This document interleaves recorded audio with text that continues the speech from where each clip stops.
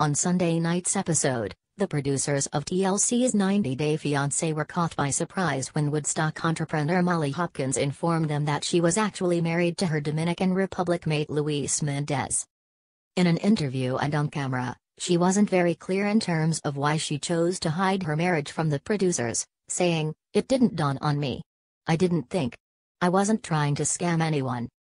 She said they had met with a woman who was supposed to marry them to go over vows and decided then and there to just sign paperwork to be married on paper. This enabled him to stay in the US immediately instead of just 90 days. "Luis pressured me," she said. "It was really rough, the pressure of getting him over here. We only had a certain amount of time." She also didn't bother to tell her dad and her oldest daughter Olivia, who obviously didn't take it well, feeling betrayed.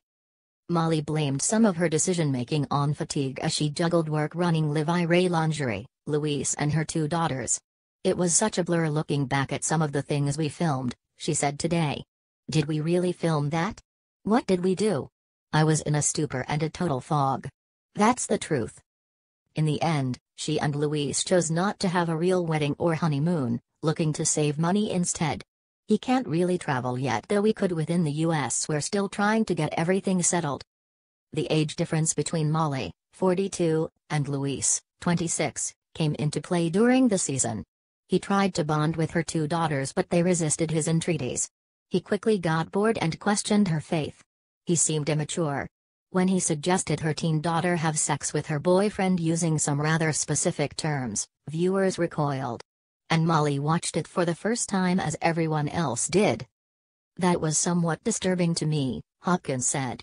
"I'm in the business of trying to protect women. I was really shocked by the conversation. I don't want people to see that and think she's okay with that. I do love my kids. I'm around a lot of women." After she booted him out of the house during Sunday's episode, he did eventually return for the reunion show but chose not to sit with her. "She tried and me to work out the relationship for doing everything better," he said on the show. "I just want to be cool with her, Olivia, and Molly." They remain together for now. She said he is taking online classes, helping around the house and working out a lot at the gym. "It's still a work in progress," she said, of their relationship and his adjustment to America. She knew Luis would have a tough time going from the laid-back single bartender beach life to a suburbia with no car, no job, no beach. "But it was more than I anticipated. We're on a schedule. We get kids ready. We come home. We clean. We have to pay the bills and keep it moving." It's unclear if her daughters see Luis yet as their stepdad in any real way. "That may take a while. They spend a lot of time with my brother," she said. And her skeptical father? He pretty much feels the same. He is the same man the whole life.